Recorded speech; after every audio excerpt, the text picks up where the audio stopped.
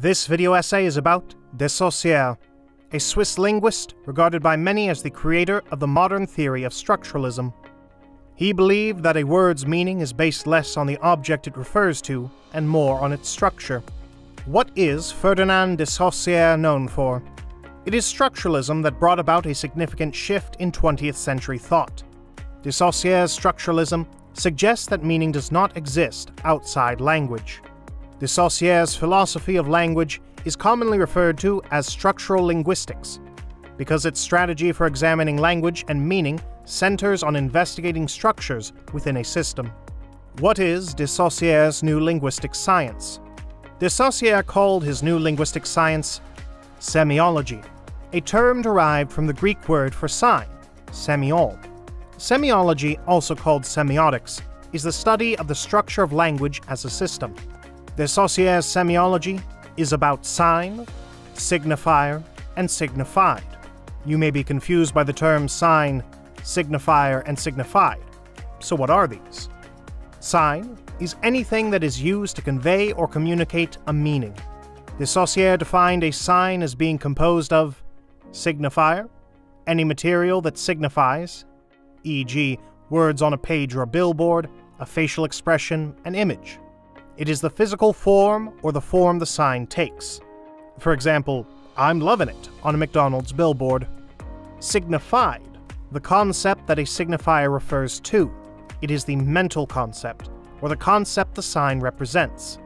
Example, McDonald's logo on a billboard. In general, the signifier and the signified are the components of the sign itself, formed by the associative link between the signifier and the signified. He argues further that the relationship between the signifier and the signified is arbitrary. The sign, the signifier, and the signified are concepts of Ferdinand de Saussure's structuralism. How can we study language as a system?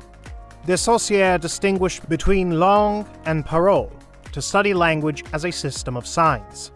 Langue, or language, refers to language as a structured system operating at a particular time and place. Parole, speech, refers to particular occurrences of speech within the system. The study of language as a system requires a synchronic, at the same time, approach, rather than a diachronic, across time, one. Synchrony refers to the study of language, primarily spoken language, as it is used at a particular moment. Diachrony refers to the study of language change over time. What does de Saussure mean by binary opposition?